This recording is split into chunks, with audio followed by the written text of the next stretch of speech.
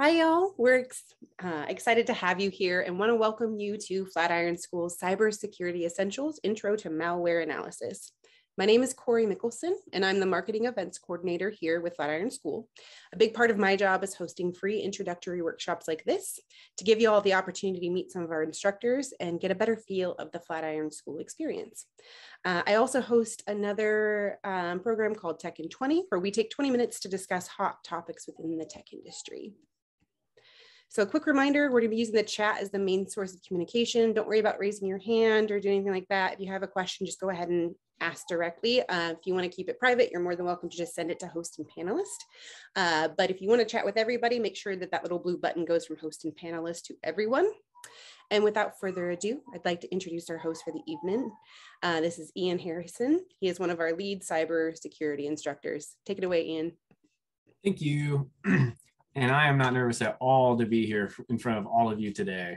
So I am totally relaxed, but I hope everyone is equally relaxed and feels good and is excited to talk about some of this. Again, my name's Ian. I've been here with Flatiron for a little under a year, I think. I'm not totally sure at this point. But I'm a cybersecurity instructor. We teach a lot of cool stuff. I came from Western Governors University for a bachelor's and my master's.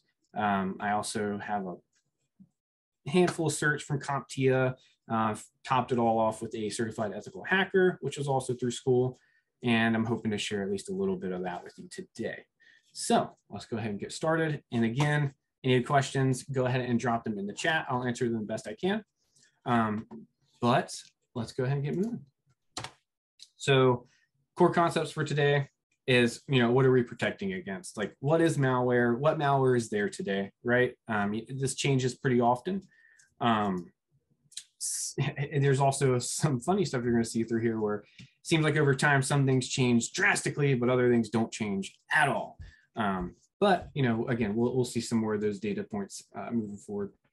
Next, we're going to move into a closer look at malware, really the different types of malware analysis, some of the tools you would want to use, and some of the things you could expect to see, and most of all, how to stay safe while doing this. It's incredibly important. You think, am I just going to download this malware and look at it and on my home computer? Like, that doesn't really sound too smart if you ask really anybody. So we're going to look at that. And then, of course, what do you do with that information? We've torn a piece of malware all the way apart down to the core. We see all these strings. We know kind of what it does, but then what do you do? Why did we do all this? Why do we use all these man hours and all this knowledge and all this time and money and effort to solve it? And that's for prevention and mitigation, right? Because I hope we're all white hats here. I hope there are no gray to black hat hackers hanging out. If you are, I'm going to say I'm watching you anyway. So, right. So that should be the takeaway is, how we make ourselves secure, how we protect against it, and the like. So let's go into stage one here. Malware today. Where do you look? You can ask your friend, you can ask me, you can ask your instructors, but, at some point you need to just have some good industry resources, right? OWASP top 10. I'm going to say that this is probably one of the best things for you to look at. It gives you a constant running thing. Every few years they do an update. It looks like this last one was a 4-year iteration. And we're going to look at that for a little bit today and talk about the data points I was just mentioning. So you see some things have changed greatly, some things haven't changed at all. For example, server-side request forgery. I'm sure a lot of you have heard of that, especially if you've been in the field for a little while, because I've definitely read about this probably 15 plus years ago. And last 2017, 4 years ago, this wasn't even on the list. And now it's showing up in our top 10.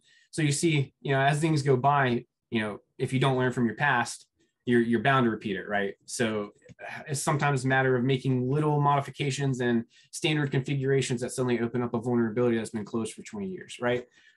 So it's good to have these resources, not assume things are solved, not assume somebody else is handling it, right? And this is one of the top sources. Additionally, if you're not a practitioner, there's other stuff for you to look at, particularly the ISC squared cyber defense report. This is a more international view, source countries where it's coming from, types of attacks, the industry of that the attacks are on, and the percentage of how many organizations in that industry experience it. Great information here. So anyone in the field, anyone in security, which I believe security falls to everyone to some extent. Again, we'll talk about that a little bit more moving forward, but this is a good read. This is definitely good points of information for everyone in any organization. Now, let's skip though. So we'll build a scenario here. We're in an organization and, Nancy calls and says that she has something that's suddenly on her desktop and she doesn't know what it is, and we need to look at it and figure out what it is. What's your first step? Does anybody have any thoughts of what a first step would be if you think you have malware? If you see a file, something.txt, something.py, what do you think that you would do? Does anybody have a suggestion?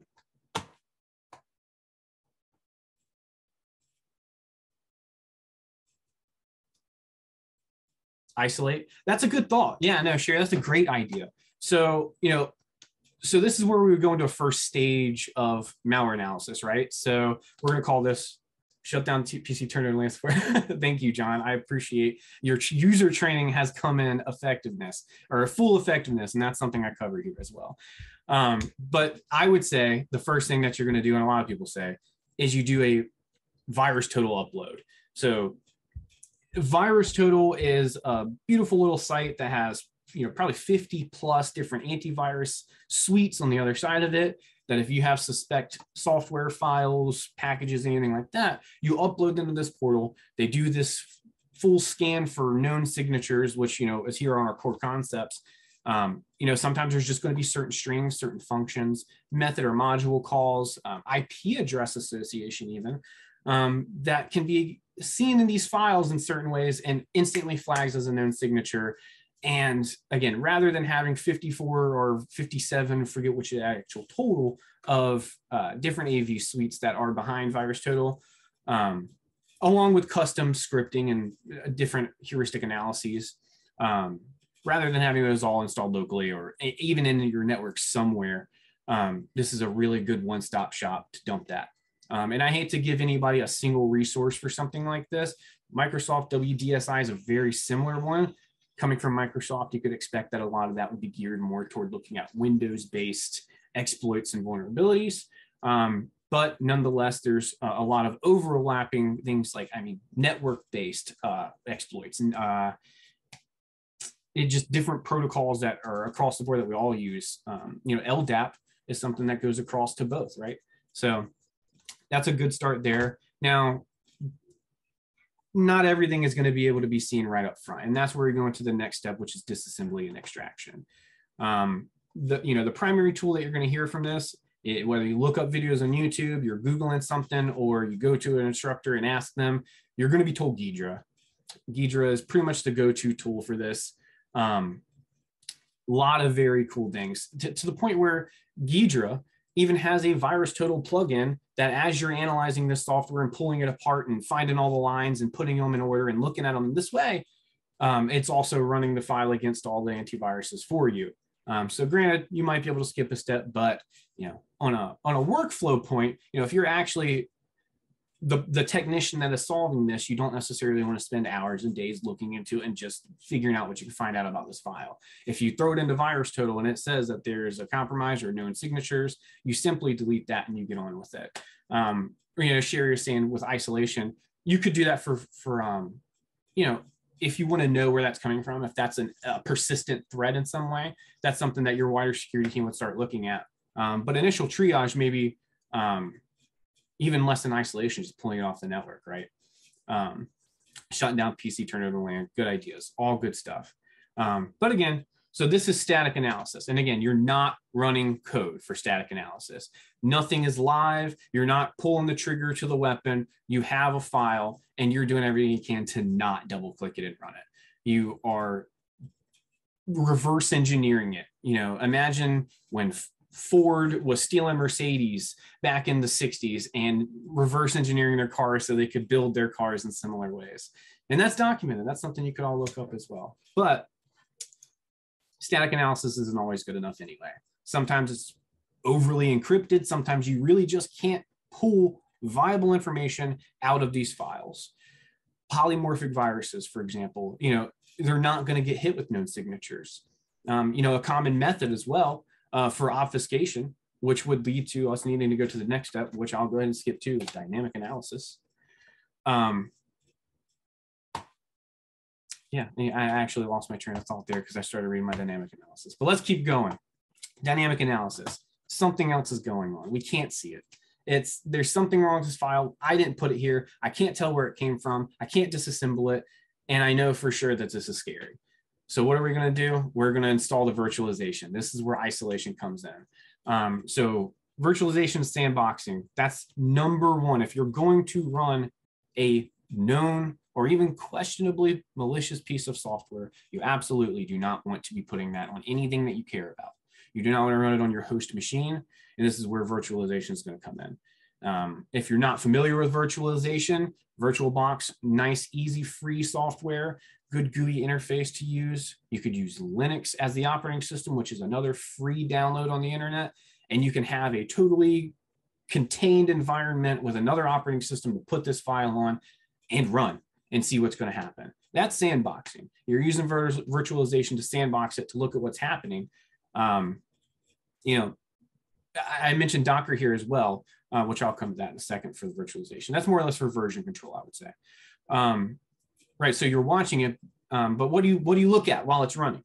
You know, does anybody have even a suggestion of what your computer would do differently if it suddenly has malware running on it? What do you look for? Are there nothing's being caught? You don't have an antivirus throw up.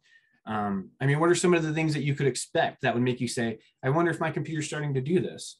Run slower? Yeah, no, that's a good one. So yeah, if it's running slower, if it's lagging at all, you start going into process monitoring, right? And so that's really what you're going to be doing. You're just going to be watching the machine in general. Locks up, mouse starts moving by itself. Yeah, so that's going to be probably more of a remote access Trojan, John. You know, somebody's doing some kind of remote control of your machine. And yeah, so that would be an outcome for sure. But more or less the malware is is the catalyst for that, right? It's what causes it, allows you to do something. Yeah, good damns, pop-ups. And so that's, you know, network-based, you know, so you're all looking at different things and these are all signatures, right? So what you're going to use you could use integrated tools, right? So if, you know, grandma calls you and you're her tech guy, you're her 15-year-old tech guy like I was, and her computer starts acting slow. Perfect example there, Vanessa. What did I do before I even had that knowledge of, you know, an actual like penetration tester, like I would, some of the experience I have now, you know, I would just start looking at the task manager. Does that make sense to anybody? You know, just start looking at what's included on your computer to just monitor it. Because if you can't see what's going on in the code through static, if it's obfuscated to the point where you can't read the text in it, the only real way to look at it is to observe what it does in the wild. So, you know, let's go back to run slower, performance monitoring. Let's look at your CPU cycles. Let's pull up your task manager, look at what actual processes are running. For example, if there's string extraction in the prior steps in static analysis work, you would see a lot of system calls. You would see it trying to access memory. You would see it trying to access the internet. Again, you might see IP addresses. So you can start getting a source of where this is, you know, where it's coming from, where it would be going to. Is data being exfiltrated? Like you can start finding this stuff out. But unfortunately, these integrated OS tools aren't always going to be enough, right? You might still have to get some other things. Does anybody have any other, let's expand our tool set. You know, if I'm looking at process or task manager in Windows and I'm not seeing enough, we're gonna have to step that up and use some third-party software. Does anybody have any suggestions on those? Anybody know what those were? That's gonna make sense. Yeah, so John's talking about this if you don't see that. You know, the attack vector, right? So I guess for dynamic analysis, it wouldn't necessarily be something we would be able to decipher, right? That's I feel like a triage. You know, that's a first step. You know, what happened? Did somebody come in here? I talked about Sally at the front desk letting an imposter in, right? Everybody's responsible for security at some level, but either way, so we're getting a little off. I'm getting a little off track. I'm going to dial it back. So right, task manager makes sense. Stepping that up, there are third-party softwares like Procmon, process monitor. It does a lot more in-depth looking. So I've networking. So you're talking about pop-ups. We could see where pop-ups will be coming from. So the malware comes in, something happens, and you open up your door to something on the outside.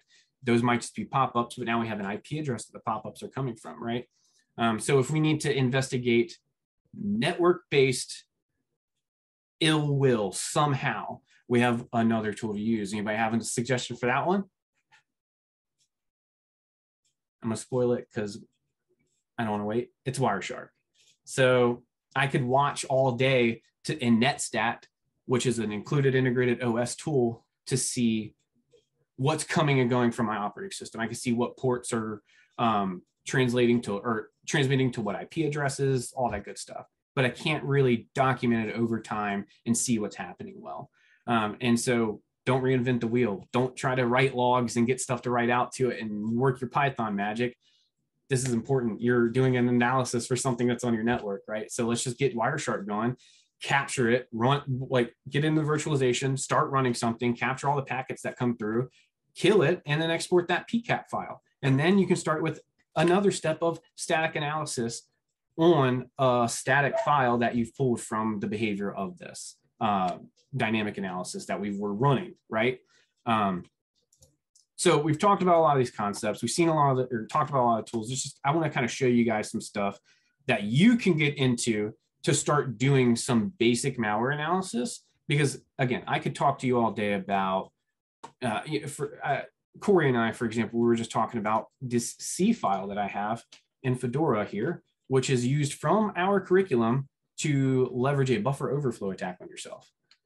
So, you know, assuming some of you aren't in Flatiron, I see a couple of familiar names, so I know some of you are already here, but, you know, if some of you are entertaining the idea of joining Flatiron, here's something that you'll actually be able to look at and play with, and some of the stuff you'll be able to do when you leave, right? So this is a simple little 20-line C file that came right out of our curriculum. That is the introduction to a buffer overflow, as I was mentioning just before. So generally speaking, I'm not going to go over all of it, but we have a couple of 21 expected bit variables, and it just asks for inputs and gives you an output. So we're going to run that. I'm going to show you what this looks like and how quickly something can become way wrong. So go.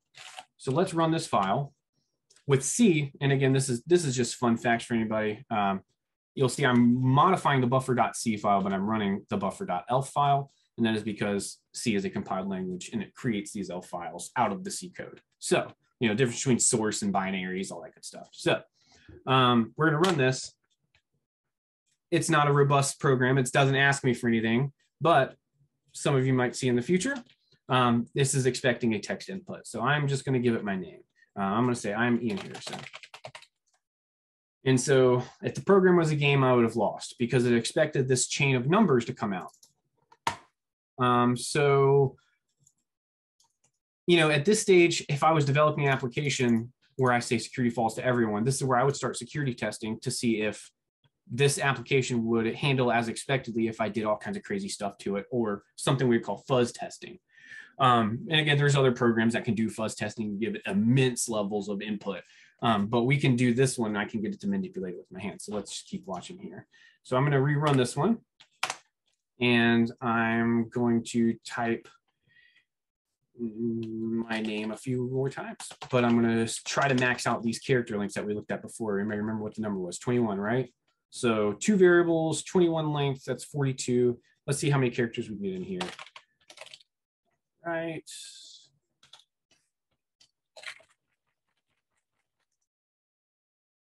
Okay, I broke it. Let's do it. So what's going on here? Does anybody have any idea of what might be happening with the code here?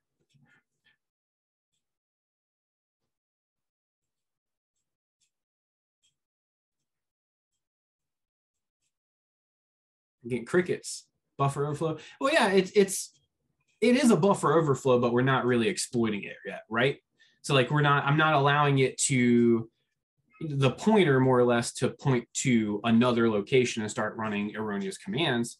But again, this is exactly how you would do that. And you're right, it's too many characters. It's larger than the expected buffer size. And it starts overflowing. So the process, or the system has to have a way to handle that. And in C specific, or in memory, it has these pointers that says, okay, I ran out of memory space, look here instead. And this is, in this case, it continues to the other variable. So again, this is how you could get this to exploit, or you could exploit this tiny little bit of code to just run erroneous data or send it to a different location in memory with just a very few steps. And again, I can't go all the way through that today. I mean, not only is there a time constraint, but there's a lot of other resources that I have to get going here.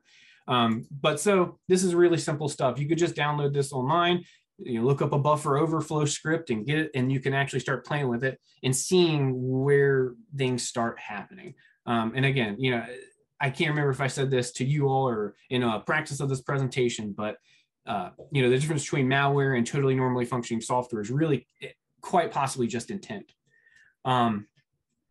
So let's continue looking at other forms of malware though. So let's back off of here. Some good resources. I have some resources in a list at the end of the presentation. I'm going to talk about those a little bit too. And here's a really cool one. So this, and a lot of you might not recognize some of these words. I'm going to try to find some that maybe everybody might.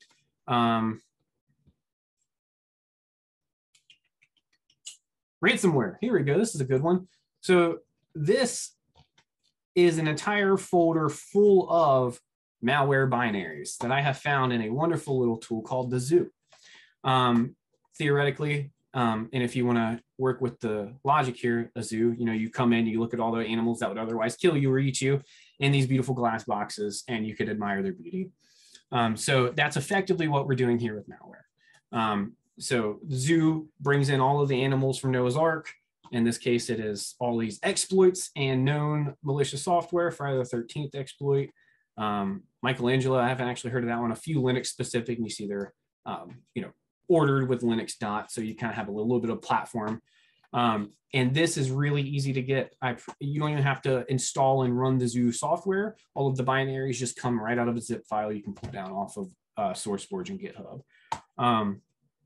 So where am I with this one?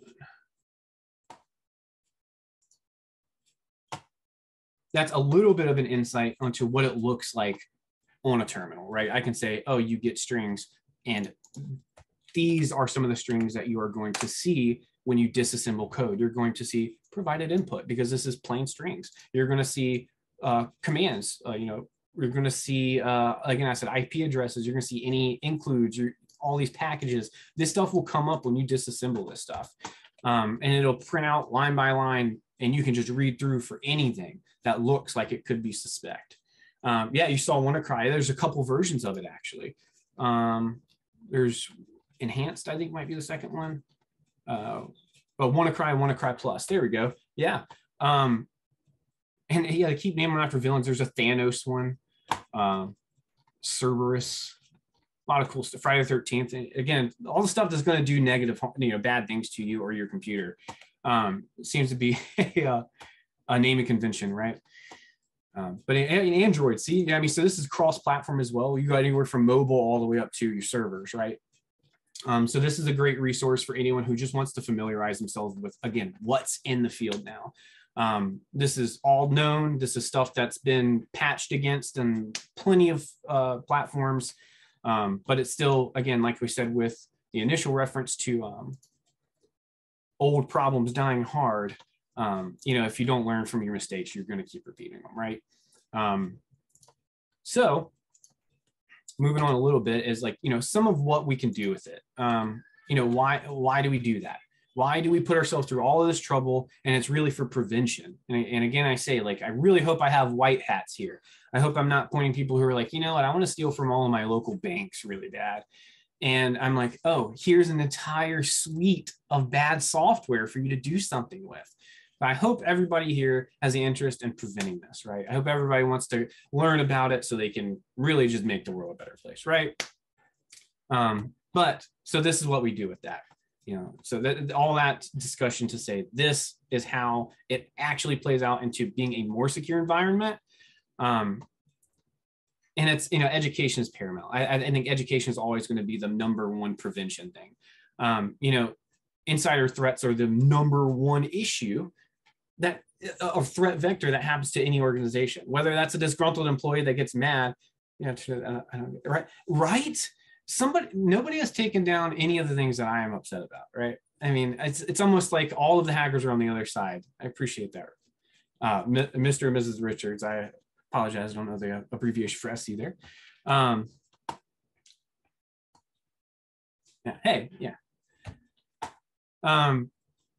It sounds like a lot of people here have student loans. But yeah, so, end user training, like I was mentioning, your end users are, Karen at the front desk, who the cable guy walks up and he has to do some kind of Wi-Fi survey, and she just lets in, okay, yep, whatever. And then he's the guy who plugged in the USB. Right, yeah. And then he's the guy who goes in, plugs in the USB. Gosh, now I'm getting depressed. Everybody's talking about all their student loans and all the good things that aren't happening to them. But right, so, Karen lets it in. How does Karen even know that she's doing something wrong? And that's user training, right? If she gets an email and it says, hey, check this invoice doesn't look right. It looks like you might have put the wrong date. And she clicks on this and it runs a macro in Excel because she clicks enable because she thinks it's from her boss. This is very quick. It spirals right out of control. And until you can see that something's happening and start doing this analysis and see where it's coming from and really cut the initial part off, you don't learn from it. You don't fix something, right? You're not making that forward progress, whether as a company or as an individual. For technicians, people who do know a lot about this, somebody like myself who, I passed a CEH 2 years ago, and to be honest with it, I haven't talked a lot about malware analysis since then. So, and you come into a new job, right? Our macros, viruses, bacteria, again, so Kevin, right, that's exactly what I'm talking about, is it should be nullified, and they're not run by default. So when for example, if I sent you a Word document, or if I sent you even just like this slideshow at the end of this, right, and you open it up in what is it? PowerPoint, that's right. If you open up PowerPoint, it's going to suggest that a lot of things are disabled. So it's going to say, like, do you want to enable editing? That's one thing. And then there's also like content disabling, which is really, it's just a click, it's done. You're enabled. So right, it is nullified, it is prevented, it is mitigated. And all it takes is saying yes to unmitigate that. And so, that's where I would say social engineering, right? Social engineering is where a lot of the bad things are going to happen, because it's just what lets it circumvent your safeguards, right? So, whether that is the USB that just walked in the front door and he plugged in because he thought he made it look like it was his job, or, that's something coming in on network that somebody had to click on a phishing email and it's way more high tech, right? There's still the possibility for that to come through. And in another thing, let me caveat that again by saying everything that I just showed you in, our VM here theoretically has some kind of mitigation in place for it. You want to think back, initially right now, what's the most present 0-day exploit that anybody can think of that's happened most recently? Does anybody know the recent one with Apache? Log4j, there we are. You are a guy. I'm glad you're here. And, if anybody was around for a little bit before that, would have seen like Heartbleed, which is, a major SSL vulnerability. Apache and SSL, we just touched both of those. And you'll see, so the Apache issue with Log4j, that was a pretty easy patch. I don't know if you were in a system administrative position at that point. Open source. I'm not sure what you mean by that there, John, with the open source middleware, if you want to add on to that. But to continue though with Kevin, right? So Log4j, simple patch, you just put it in there. It's a tiny little configuration modification, and there's no single tread road for software. There's no one algorithm or logic string that's going to accomplish whatever objective that you're trying to accomplish with any given piece of software. So I'm saying that it's just a complex environment to where super common issues constantly re-rear their heads. And with this buffer overflow, let's discuss that for a moment as well. So we can say that buffer overflows are pretty old news, right? I mean, this has been happening since they were programming on punch cards. But at the end of the day, this is almost one of the, I'd say top 5. I would have to actually look back to all of the documentation, but one of the main vectors, right? Many companies don't take time to develop software. That's one of the issues. Open source models, keep time and log files. Exactly, right. So, we're talking about Splunk earlier. Damseth mentioned it. Right, I mean, it's a matter of saving time, right? So you're doing your due diligence, you're checking off all the boxes. And I feel like that's a little bit of a different discussion, right? To where it's like, why do people even invest in cybersecurity? And really, I think that's regulation, right? They don't want to get burned with fines. That's the only reason they're doing it. They're not doing it to protect your data. It's their company, it's not their data. So that's a caveat for sure. But right, and again, but to say buffer overflow, and I'll expand on that even. I'm saying buffer overflow. A buffer is not just memory, right? A buffer stack overflow would be like a memory overflow. This is what we're talking about here. But you can also overflow all kinds of different other protocols that have that buffer linked in them. Does anybody recall the ping of death? Which is, you can send a single ping packet that would crush a whole web server. And another example of this, Linux fork bomb. Is anybody familiar with those? It's literally just a string of special characters that will totally send the Linux system into a. How does ping of death work? I think is that what you mean, Seb? How does that work? It's like an oversized packet. So kind of like this. I set a variable and I say the variable expects it to be this long, like with the C code here with the 21 bit or 21 digit. With ping, for example, all of those protocols are predefined and says, hey, these packets have this much length to work with, a header will be this long, and then you have this much room for data, all this good stuff. And all the protocols handle this differently, and some of them encapsulate within others, and just rather than reinventing the wheel, they'll just tackle into the shoulder of giants there, right? But with ping of death, that was the one that would send I believe it's called an oversized packet, to where it would interpret it right, and it's a single packet denial of service. Again, mitigated. That's something that probably was seen and known for a long period of time beforehand too, that some individuals at organizations who did this static and dynamic malware analysis processes and saw this kind of stuff happening were able to prevent it before there was a on the market, over the counter prevention for it that came down through Avast or something, right? So there is definitely a benefit in learning this stuff and doing this stuff rather than just relying on the community downstream stuff, right? But anyway, right. So a lot of talking there about the concepts here. And I believe that's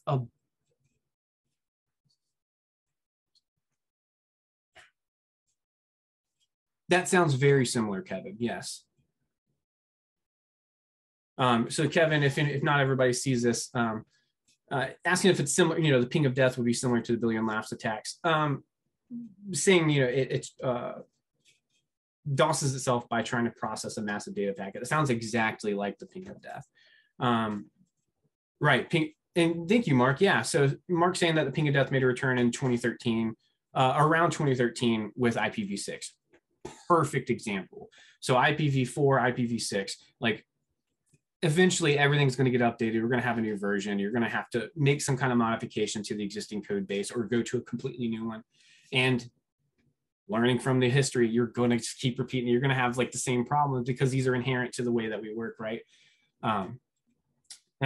Sorry, I'm bouncing off chat here too. So, for anybody who doesn't see John, Apache is the world's largest open source foundation. All his volunteers effort, I pick Apache more than any other.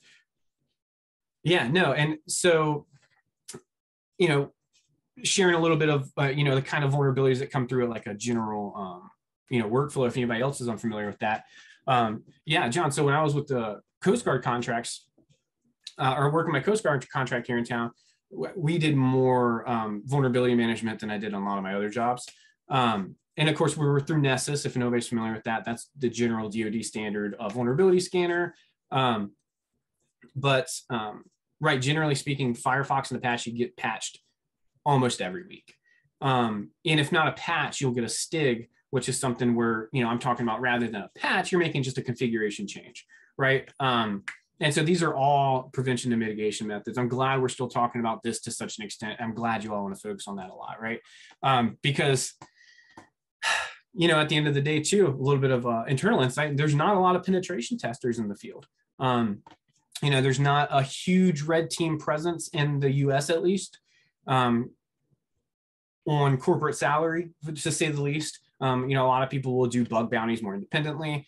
But that could change in the future, right? I mean, the more we see that the same problems, there's easily 5 here in our chat this time that continuously just keep happening. And right, education is one part of it. The more you know about it, the more you can see, the more you can prevent, the more you can not accidentally step into. But just doing it, getting your hands in it, right? This is why I actually lost my links discussion, so I'll come back to the earlier question about some of the resources. But right, this is why I want you to have the resources. I want you to have the zoo. I want you to get Wireshark, and I want you to see how that works and see what the packets look like as they come through. So when you're doing a dynamic analysis at some point, when you didn't think you were going to have to, you at least have a little bit of a ground to run on, right? With static analyses, definitely do some further research with Ghidra and do some, even if not running it, look at the kind of strings that you would expect to pull out, right? And you can do this without Ghidra. To pop back to the integrated OS tools, disassemblation and extraction, Microsoft has a built-in command line that will extract strings from executables, assuming they're not packaged and encrypted. So that's where it's, the third-party middleware stuff, as John's talking about again, is going to be a little bit more fully voiced and robust in some ways than the OS stuff, which is generally just more limited. But there's always like good takeaway from it.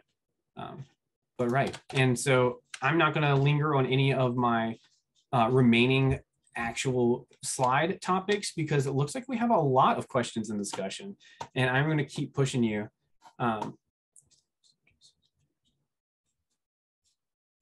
I'm looking forward to answering that, Mark. Give me just a quick one. So I'm going to also just thank you all for being there. This is my first presentation with Flatiron. I know this is a little bit of a short one, but I intended on talking to you a lot more than I intended on reading off of my slides. So I insist, please keep asking questions, and I'll flip back to any of these pages if anybody has extenuating questions on any of the content. But I'm going to stay here for now, and I'm going to start bouncing off of Mark, and then we can go from there. Thank you, David. I really appreciate it. So Ghidra and IDA Pro, very similar. So IDA Pro is, I want to say, the original tool that everybody used before the NSA developed Ghidra based on those principles. So IDA or IDA Pro, however you want to say that. Oh, Malwarebytes is yelling at me. I hope you guys don't see that one. Thank you, John. Right, and so stated receiving CH. So Mark's asking about my CH as well, and I want to share this one. Certifications always help, right?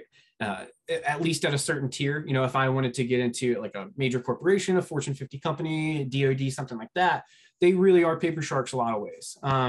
Where other places might much prefer. I'm sorry, I'm reading another chat. I'm getting distracted. Goodness, I have so much I want to talk about, and everybody has so much more to say. I think it's much more useful in smaller organizations to just have some ability, and the ability, I always say this in a kind of funny way. Don't undercredit any of your paper, but the paper is really what gets you in the door in a lot of places. And then your true experience and your understanding of the content, which isn't always a testable thing, right?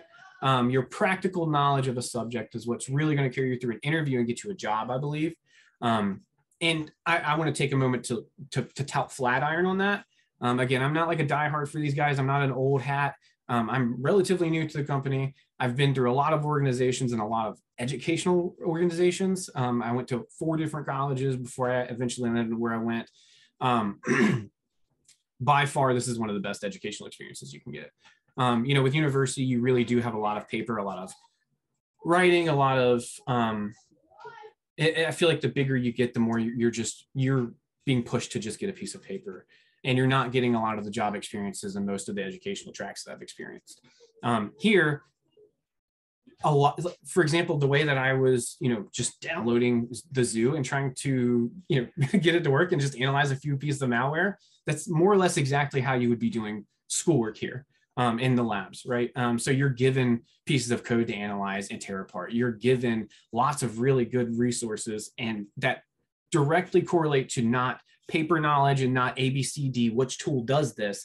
It correlates to, okay, I remember when I used this tool, I saw these things. I know that it does these things. I know this is how this workflow goes, right? You know, and you could have answered a question on your test years ago about the, for example, the cyber kill chain, which is a big part of the CEH. You know, what phase of the attack you're in? Are you enumerating? Are you just gathering information about your host?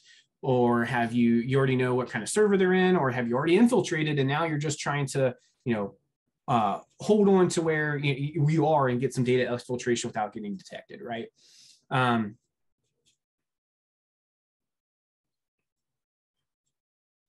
Okay, and so I'm going to move on to another question. I've hit that one pretty hard. If that's okay, if you have any follow up, please come and keep putting them in the chat. You know, Mark's asking about how to create a cybersecurity portfolio. That's a common question. So that's another thing I'm going to push to the Flatiron curriculum.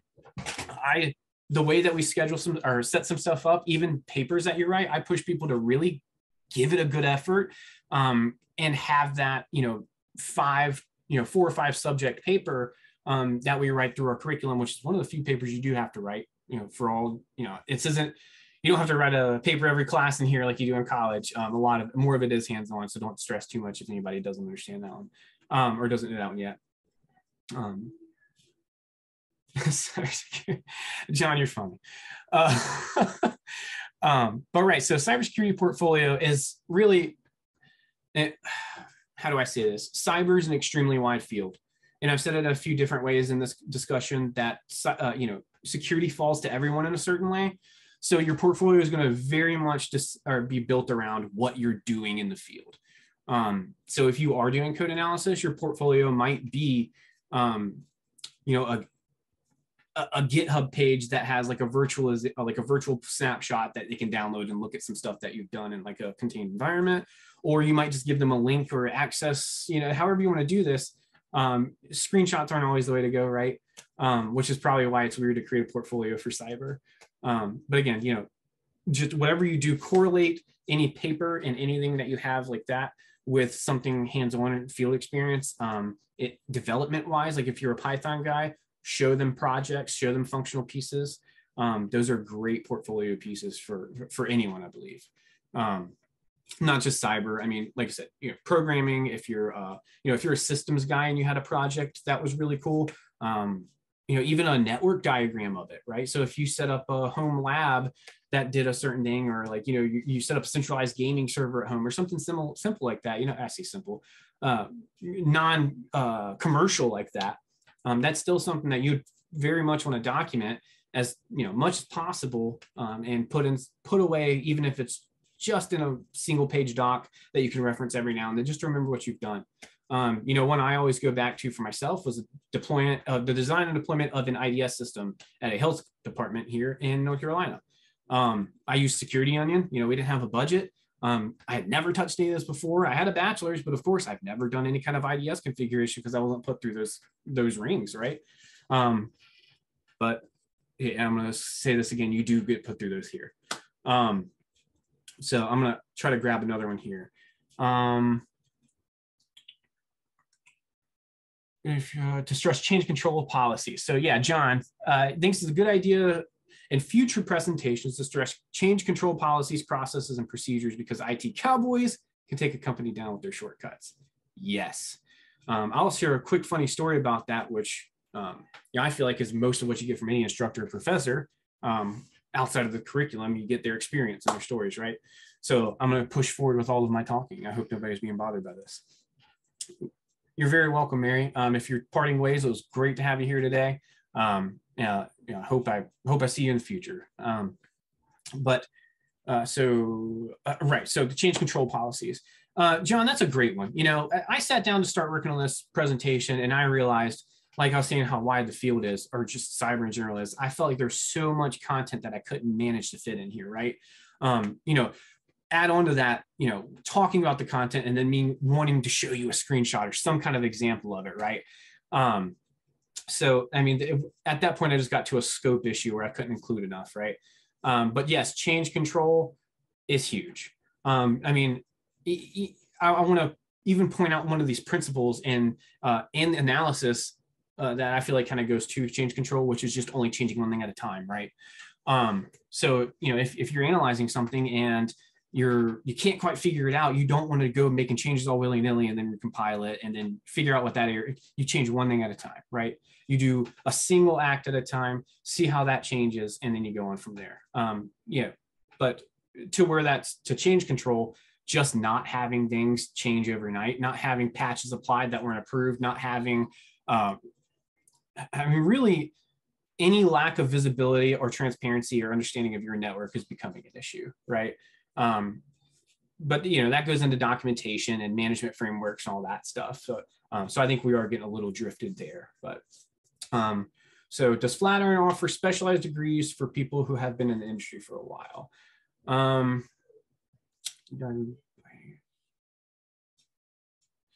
So not degrees. I could follow up with you on this. I don't know the verbiage or anything that goes along with our certificates and like what you earn or your diploma.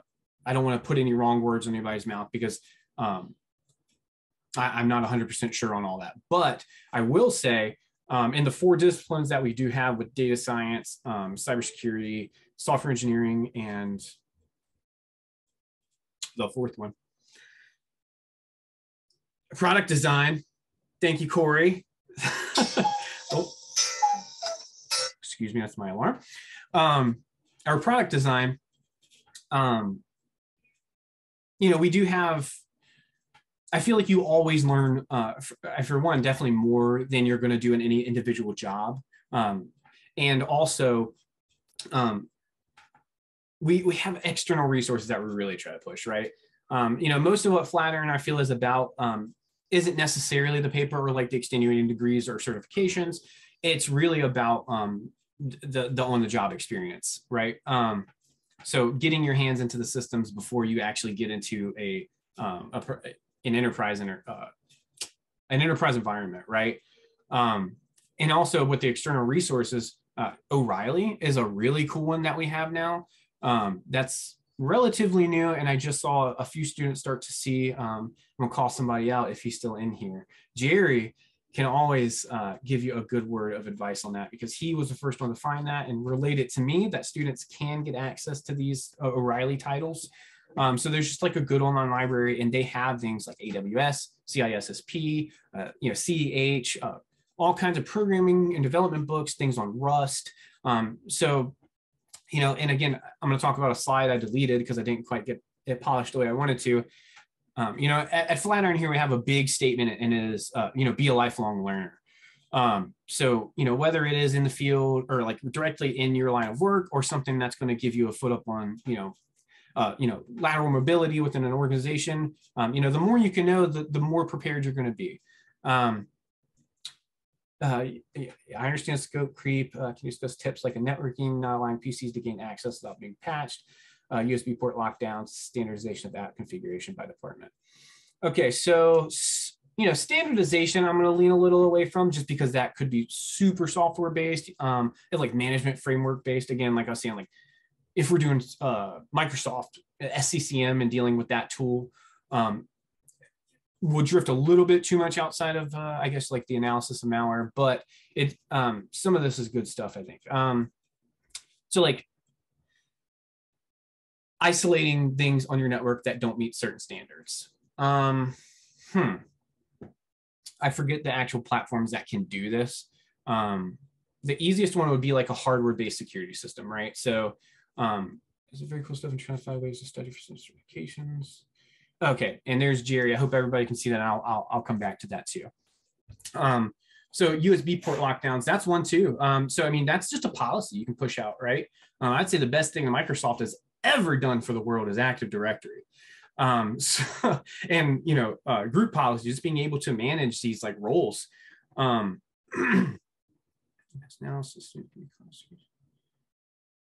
That's really cool, Mark. I'll relay that as well.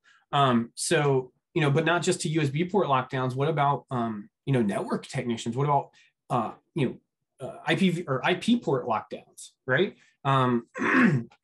Excuse me, I'm out of water. Goodness. PCs can actually use standardization of app configuration. You know, I know that's some change control stuff too, John.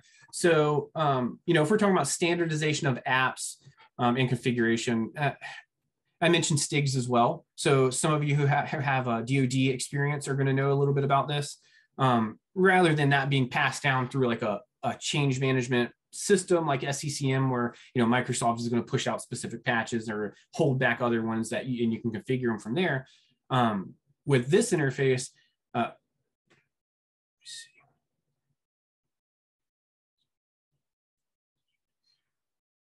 you're right. So certain IP ports open by default by the OS and one server should always be closed. Yeah, and that's, you know, rules.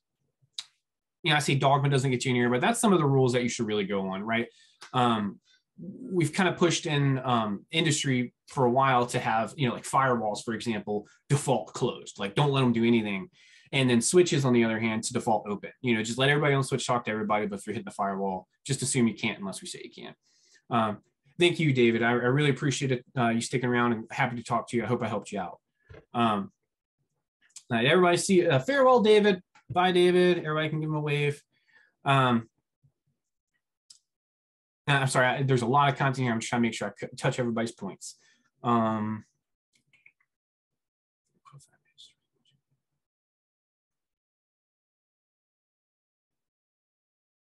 Okay. Yeah. Okay. And so, yeah, and a lot of the stuff that we're talking about now is that defense, right? It's the prevention. So, you know, some of that's going to be blatantly blocking ports, and some of it, you know, let's talk back all the way to a very, very basic principle of security, and that's the CIA triad.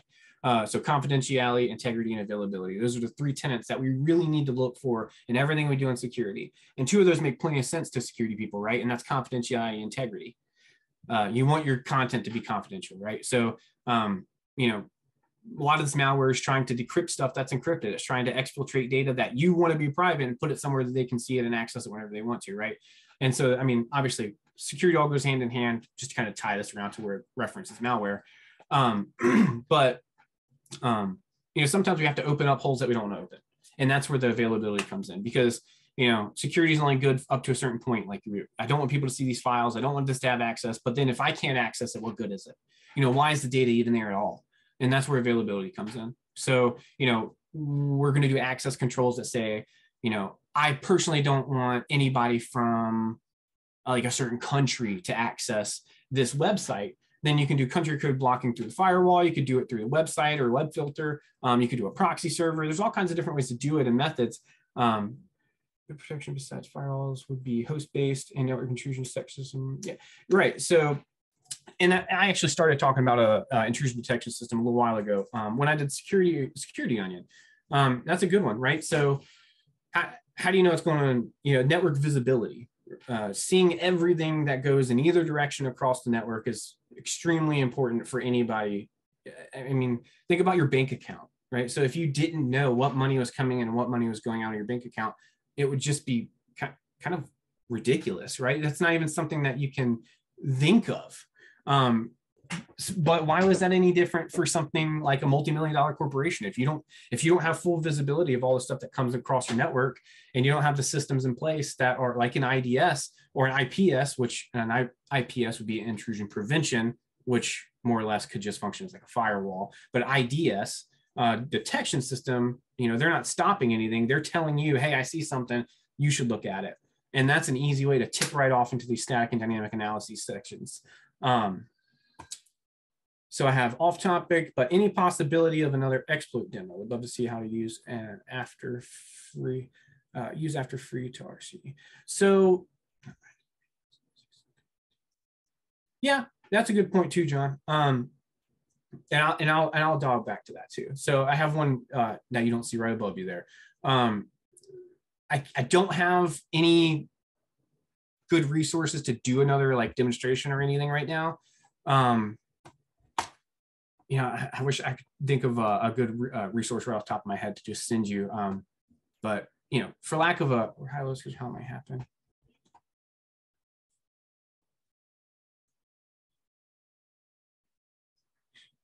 break into. So, okay, would love to see an exploit use after free to RCE. You know, I gotta be honest with you, Kevin. I'm not totally sure what a use after free statement here is. If you want to clarify that to me, I'll try to tackle that for you. And while you're working on that, if anybody didn't see some of the stuff about O'Reilly that I mentioned, yeah, they have certification paths that lead right to specific certifications or specific areas of the industry. So that's helpful too. And they kind of have like a curated list of content for you to look through. There's actual video courses and stuff available too, not just the books. So yeah, but I mean that's all stuff that's open to you at Flatiron, just as a continuation of that. And so Kevin, and yeah, right. So I'm kind of out of stuff, and just I honestly think we're starting to get to a good stopping point, and we can just keep talking about a few of these last things. But yeah, will there be presentations? Will this presentation be available for everyone? I think so. I think it's going to be a few days because there's a failures from memory that take it over execute. That's interesting, Kevin. I'll talk about that in just a sec. Presentation, yeah, within the next 3 days. Thank you so much, Corey. Okay, so Kevin, yeah, after a variable is released from memory, the attacker can take it over to execute. And remote code execution, which is RCE, in some cases, essentially it's hijacking variables after they're freed from memory. I'm not 100% familiar with that. So I do know, this almost a little bit like memory leak content. SC Richards, thank you. I really appreciate it. Again, I hope I helped you out. I'm sorry. I'm trying to keep up with you here, Kevin. Right. So the remote code execution, and as that, so that's remote control. Remote access Trojan, remote code execution. That's somebody else controlling your machine remotely. For those who don't understand that, so those areas in your variables, and this is actually there's another cool information, a piece of information I would like to even possibly pull up before I let everybody go, and I can show you, Kevin. So C code, and that's what we did this through with the buffer overflow. The buffer overflow issue is inherent in C, and that's why it's so easy to do. And it's because of the way it handles the variables and passes the information around. And so a lot of newer languages don't have the same concerns, or wouldn't be vulnerable in the same ways or by the same actions, but still use some of the same vectors, if that makes sense, right? So when I was saying the pointer says, hey, look here to find the other memory location. Some exploits, when I was talking about buffer overflow, some exploits, instead of saying look here and it tells it go to another location, what it'll do is actually rewrite that pointer.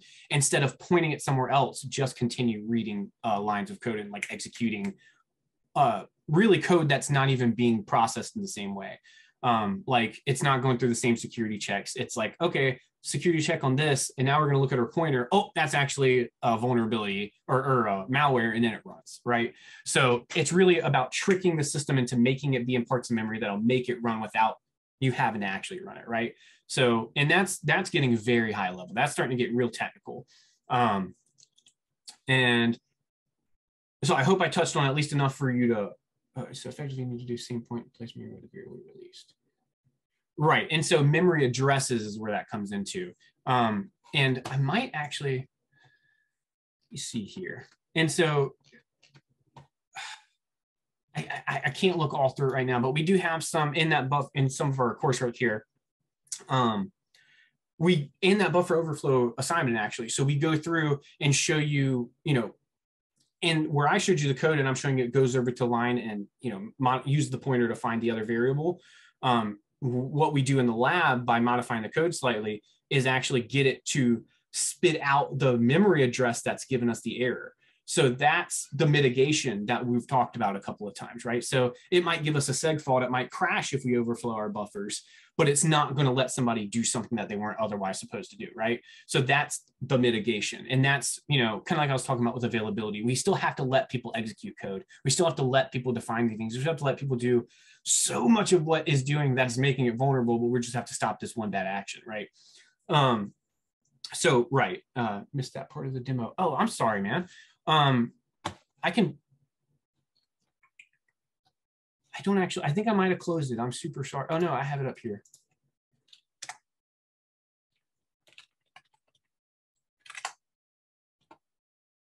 Did you see any of this C stuff here, Kevin? Oh, good point. You know what? That's a good point. Sorry about that. Okay, yeah, then hopefully in the next couple of days, you can at least look back. Are you a current student or are you an aspiring student?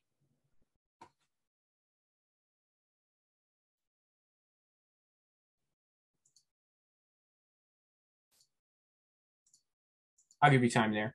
But okay. So I'm going to minimize this and I'm going to scroll back. I thought I saw a couple more questions. I'm going to try to keep moving along a little bit. We're getting close on time. Good news, there's a lot of changes, but the defense concepts and fundamentals will always remain the same. Right, John. So defense is kind of always the same, right? And I feel like attacks are always almost the same. We say that, they do change, they do constantly change as far as how they get to us.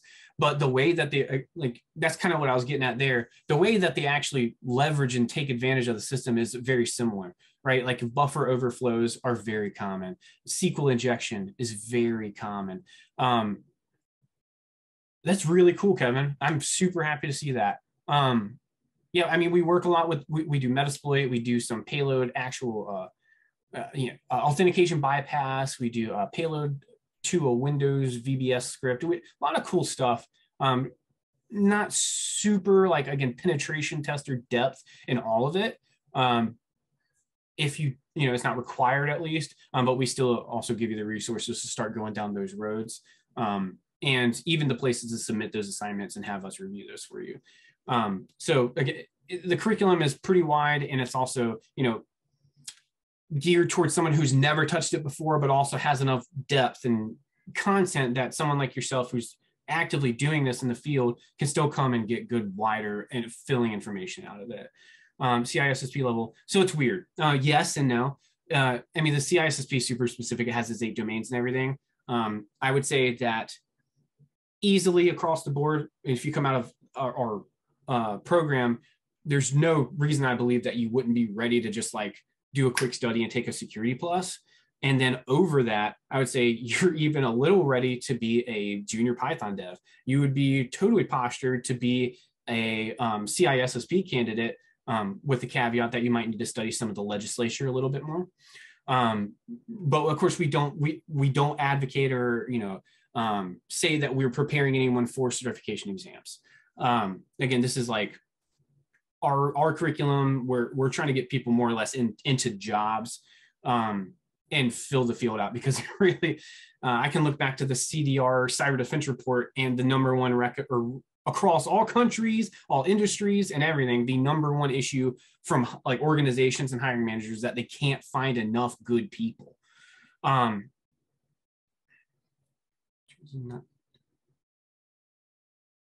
you saying 99%, John?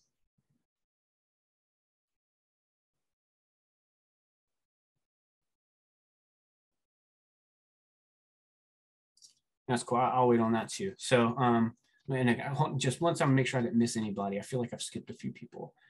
And Richard Robinson, I believe, yes. There should be a link going out. I don't know if that goes to emails. Corey, if you could confirm that for me, how they access this after, I'd really appreciate that. Yeah, sad truth is 99% of attacks are social engineering and ransomware attacks on non-technical employees. Right, and perfect, there we go. All the recordings will be sent, or linked to the recording at very least will be sent to the email addresses that you registered for your seminar with. Thank you so much, Corey. Okay, but yeah, CISSP level, I easily, because I've studied for CISSP, I have the gold all-in-one book right here in front of me. I haven't taken the exam because I haven't wanted to spend the $800, to be totally honest.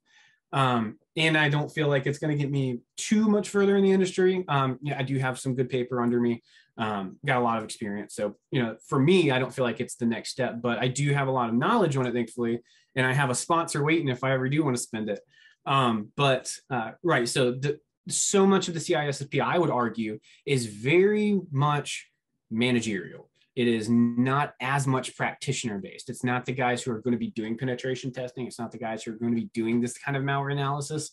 Definitely not commonly, but they might have the ability to, or know the tools, which is what I want to expose you all to is what is available and what you can start practicing with, right?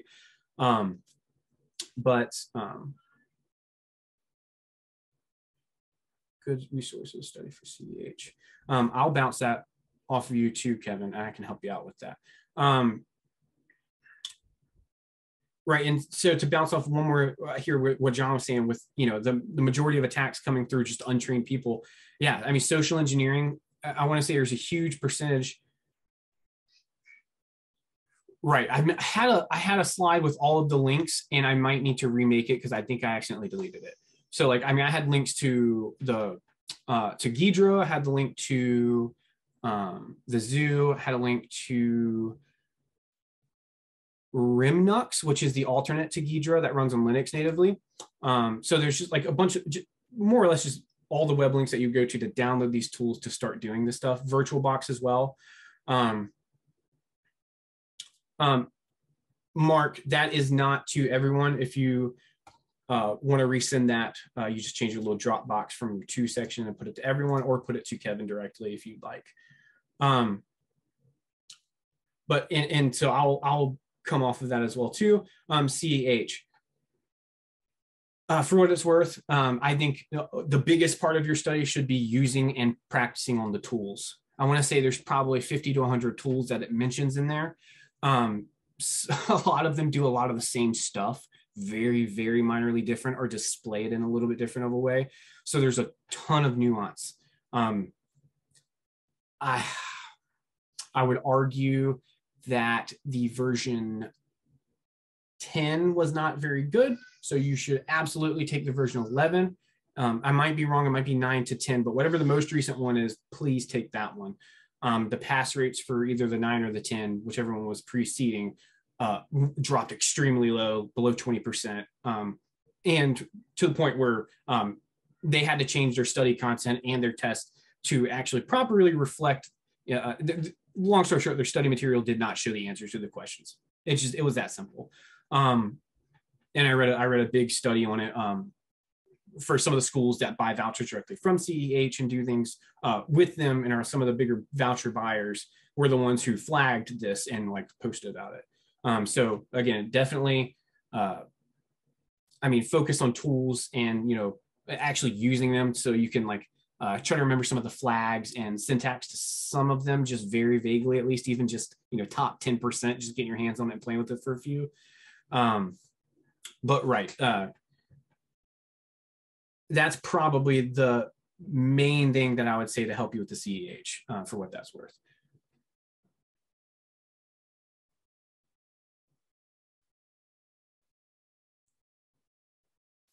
Thanks, John. I really appreciate that. Yeah, and I honestly, at the end of the day, I love talking about this stuff. I love helping people. Every time I learn something, the first thing I want to do is tell everybody else about it, right? So, hopefully, at least a few of you, if you were considering it, joining us and trying to be a part of Flatiron, I pushed in the right direction. I'm going to probably have to modify this slide to add the resources. I've seen you asked about it a couple of times. After the presentation here, and then whenever these get uploaded, I can maybe work with Corey about sending the slides along, and we'll see about getting them to you that way. Right, and so also, John, you're talking about just a lot of good industry resources and reading thought leaders, right? Paying attention to the people who are on the front lines, and that's please continue to do that, right? When I mentioned this cyber defense report, and again, for those who haven't looked back to it, that is from ISC Squared. I'm trying to find my page. Here we go. That's from ISC Squared, which is the CISSP authority. This one here, the Cyber Defense Report. And so this is a little bit more of that whole wide spectrum, international, perspective through surveys of the people who are actually experiencing cyber attacks and threats. There's a lot of good just industry information, like the way the industry is going, increases in certain things, increases of country attacks, all kinds of good information in here. And if anyone is going to be in cyber, you should at least read, a relevant section of this when it gets released annually or biannually, along with other reports. They're not the only one who do these reports. There's all kinds, people who make these firewalls, Veronix, for example, they do their own reports, and generally speaking, a lot of them correlate. You might see some minor variations in data. I'm not a data science guy, but I'm sure there's explanation with margin of error and all that stuff to that. But again, great resource, and I'll add this into the links as well going forward. And I'm gonna look back to this now. I have another chat.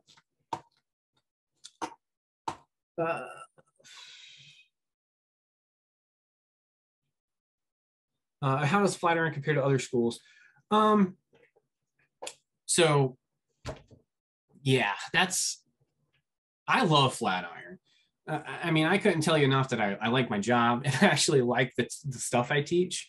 If someone wants to join, where are the fees listed? I don't know about the fees. Corey, do you know anything about where they would find the pricing for the curriculum or any of that stuff? Just link to admissions. Thank you so much.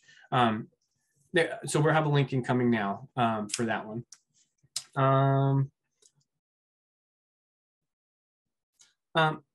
I can't say anything about like the funding with that. I do know that we have a lot of funding partnerships with like the VA and other organizations, but I don't know specifically about that one. But whatever you need to do to get in touch with like an admissions person, right? For our info session, we have to turn.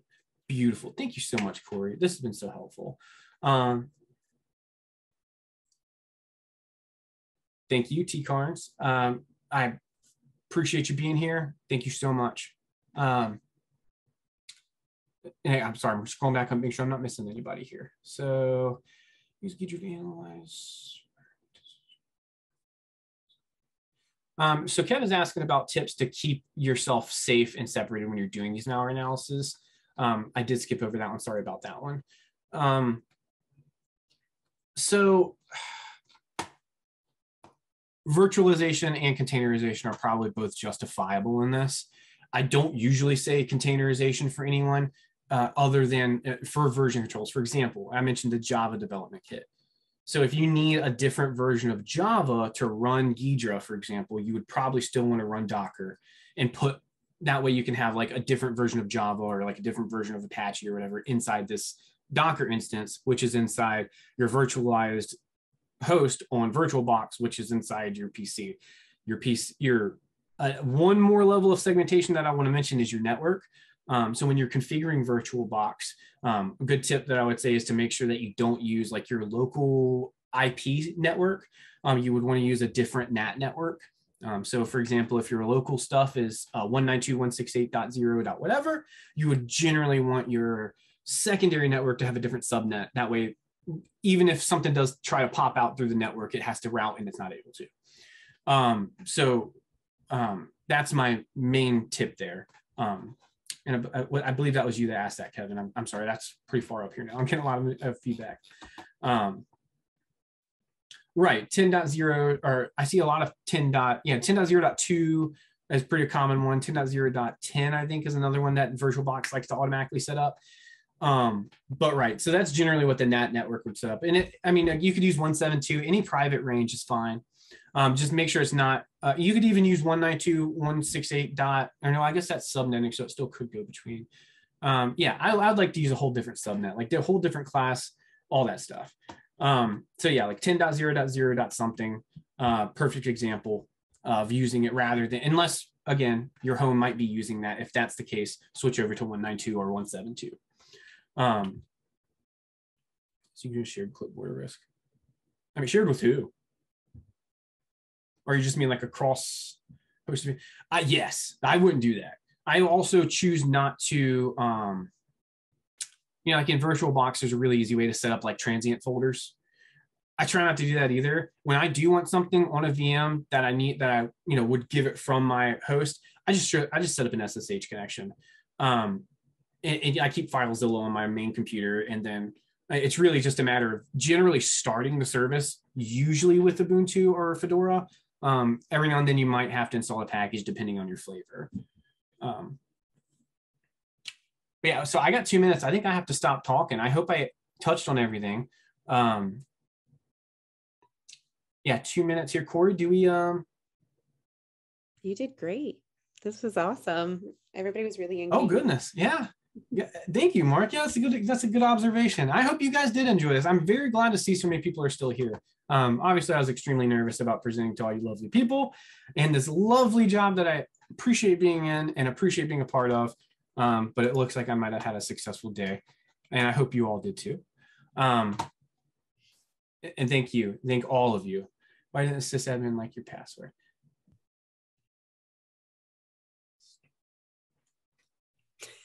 I thought for sure. I love you, Kevin. That's what I'm going to say to that. I love you. And I appreciate you being here and keeping this so lively today. Ibrahim, thank you so much. Thank you to everyone. I'm very happy to see that this is all going out and that everybody appreciated this for what it was. And I really hope that I see some of you in the curriculum moving forward. Even if I don't end up your direct instructor, if that is the case, you will absolutely see me on Wednesdays at our session, our lab help session, and or just random days that I'm in the channels helping you out. So yeah, please don't hesitate to reach out to whoever your contact is, whether you're internal or external, to try to get the resources you need. This afternoon, I will be remaking my last slide with the gathered resources and links and references, and that will be sent out with the video. Heck yeah, John. That's what I like to hear. Thank you. That makes me feel really good. Ian, do you want to share your LinkedIn or your? But I appreciate everyone, and I don't know if you need to make some closing remarks or if we're going to close out here today. But I'll stand back and mute myself. And thank you again, everybody, for being here. I'm gonna go ahead and stop my share.